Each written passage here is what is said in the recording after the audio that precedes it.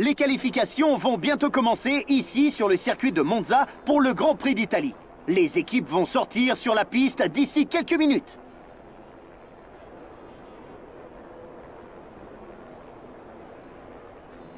Quand on cherche le chrono, on privilégie généralement les accélérations et pointes de vitesse. S'agit-il seulement de limiter l'appui aérodynamique au maximum et de négocier les virages avec soin pour foncer dans les lignes droites?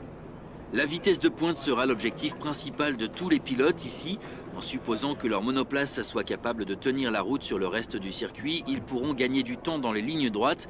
Il sera difficile pour les véhicules les plus lents de trouver des occasions de dépasser leurs concurrents. Il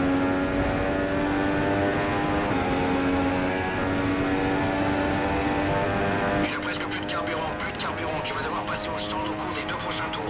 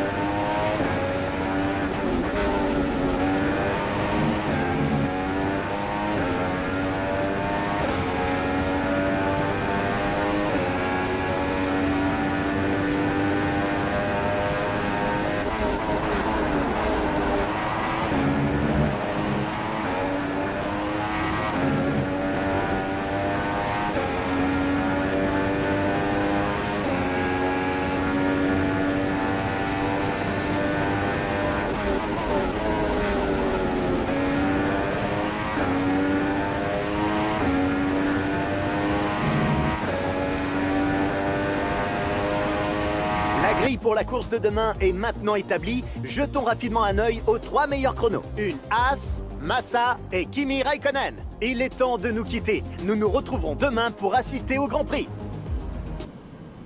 Les Italiens adorent leur voiture, ils adorent leur course et ils adorent Monza. Ferrari est chez lui ici et la marque au cheval cabré totalise 18 victoires depuis 1950. Mais les pilotes italiens ont moins de chance. La dernière victoire d'un pilote transalpin remonte à 1966. Le moment est venu d'écrire une nouvelle page de son histoire. Avec des vitesses de pointe supérieures à 350 km/h, peu de circuits peuvent espérer ravir à Monza sa couronne de circuit le plus rapide de Formule 1. Les zones de freinage intense à l'entrée des 3 chicanes forment la majorité des 11 virages de ce circuit de 5,7 km. Et au cas où l'aspiration ne serait pas suffisante, 2 zones de DRS sont là pour encourager les dépassements. Je suis à nouveau aux côtés de Nicolas Martin. Dites-moi, à l'évidence, il y a un gros travail de développement sur ces voitures entre les Grands Prix. Vous qui connaissez le travail des pilotes d'essai et des pilotes de course, pouvez-vous nous expliquer la différence? C'est une question intéressante. Ce sont 2 visions différentes. Autrefois, un pilote d'essai pouvait parcourir jusqu'à 15 000 km en une saison.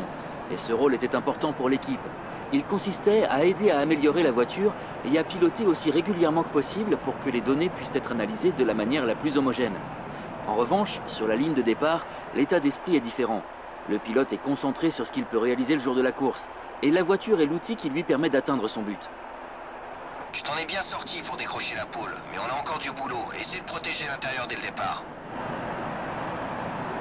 Après la superbe séance de qualification d'hier, il est temps de jeter un œil à la grille de départ. Nous retrouvons Haas en tête de peloton, suivi de Felipe Massa. En ce qui concerne le reste de la grille, Raikkonen, Hamilton, Sebastian Vettel et Verstappen, Rosberg, Bottas, Grosjean et Jenson Button, Kvyat, Alonso, Carlos Sainz et Perez, Hülkenberg, Ricciardo, Pascal Wehrlein et Rio Arianto, Ericsson et Nasser, Julian Palmer et pour finir, Kevin Magnussen en queue de peloton. L'extinction des feux est imminente. Nous allons donc nous rendre vers la piste.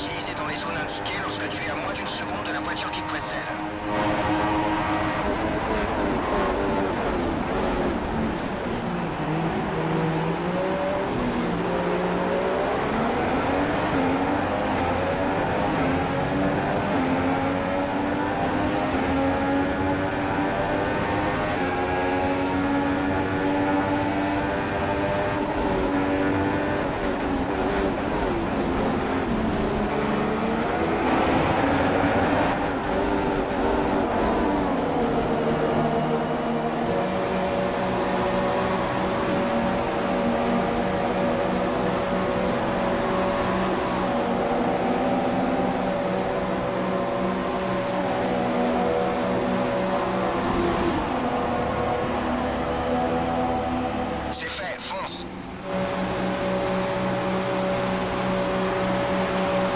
Reste éloigné de la ligne blanche à la sortie. On risque de recevoir une pénalité pour conduite dangereuse si tu traverses la voie.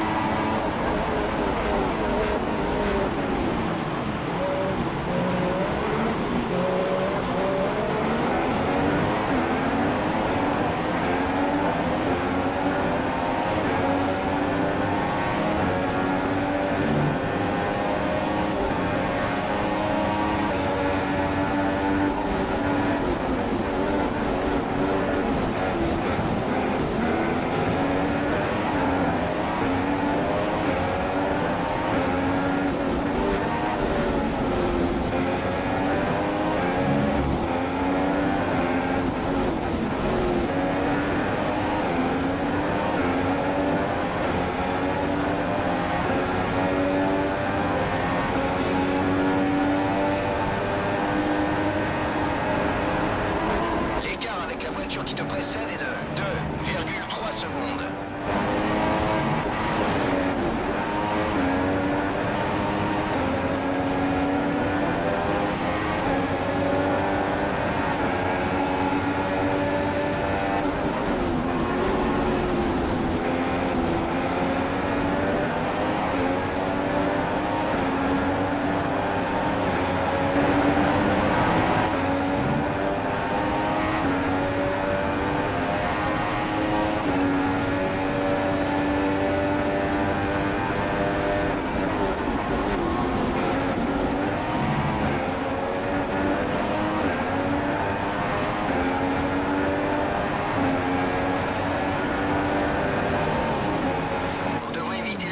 Mais si un fond orageux apparaît, on te le dira.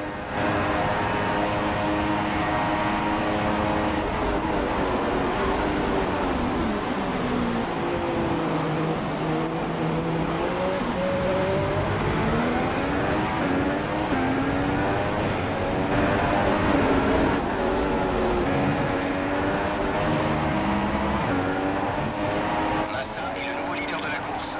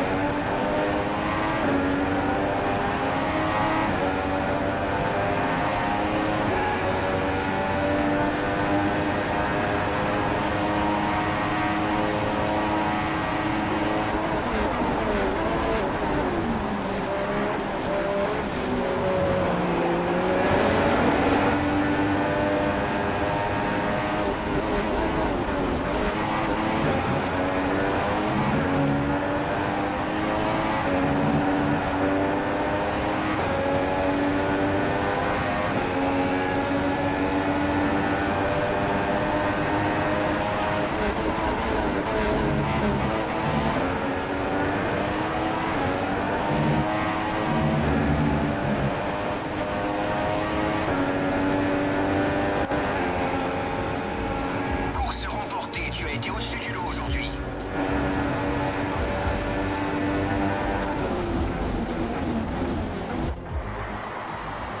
Haas s'est illustré aujourd'hui avec une superbe victoire. Comment expliquez-vous ce triomphe, Nicolas Martin? À mon avis, la gestion des pneus a grandement contribué à la victoire. Comme toujours, la vitesse ne fait pas tout. L'important est de conserver un rythme constant tout au long des différentes phases de la course. Il faut pouvoir boucler des tours propres sans forcer sur la conduite ni sur les pneus. C'est là-dessus que la course a été gagnée aujourd'hui. Et voici les pilotes qui approchent. Je connais peu d'écuries capables de reproduire l'exploit qu'a accompli Haas aujourd'hui. Je suis surpris du chemin déjà parcouru par cette écurie. C'est un excellent résultat.